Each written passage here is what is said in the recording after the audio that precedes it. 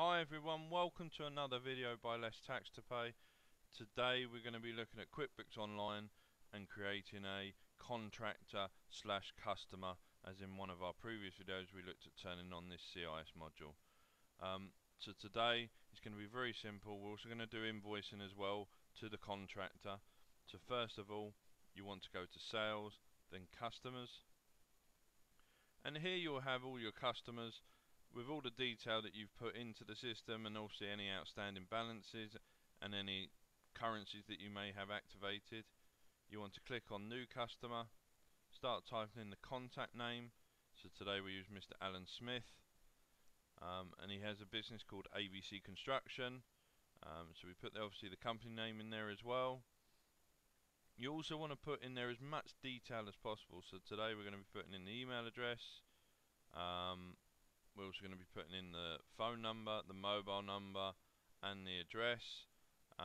This is so you can keep your records up to date, because a lot of people try to get away with just putting in the basic information, and when they need to find this information they don't seem to have it, and it's better to have it in one place inside your bookkeeping software, because that's where you're going to spend most of your time with reference to dealing with these clients.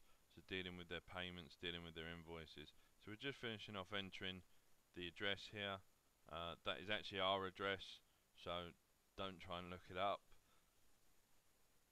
And now we get to the main point, which is there's a little option that says is a CIS contractor. Now this is the fact that they deduct you CIS. So then you click save. Once you've enabled it, you'll then be brought to the client's record itself. And as you can see, there's no transactions in here because it's a new client. So what we want to do is go to a new transaction, invoice,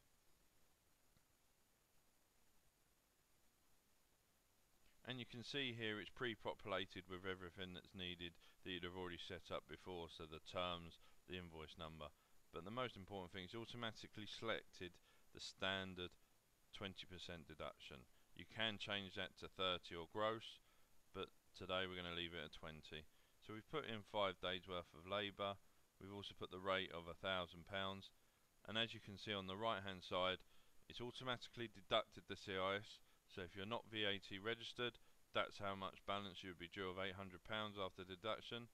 But today we're going to show adding VAT on as well, which shows how the system works out the various deductions and additions. So you can see here it's a subtotal 20%, £200, and then the minus the CIS amount, which leaves the balance. You normally hit save and send, but today we're just hitting save and close. And as you can see, then under the client's record you've got a brand new invoice which shows the balance that's due, the amount before VAT, and the VAT amount. So this is taking into account everything that you need to do. You don't need to do any additional transactions to it, unlike some other software like Sage Line 50. The module's not that great with CIS for sales. So now we're going to go back to the dashboard. You've completed doing an invoice and creating a contractor. So thanks for watching. If you have any suggestions about any features you want us to cover, then please leave a comment below. If you like the video, then please give it a thumbs up. Also, don't forget the subscribe button, as you don't want to miss out on any further hints and tips videos from Less Tax to Pay. Bye for now.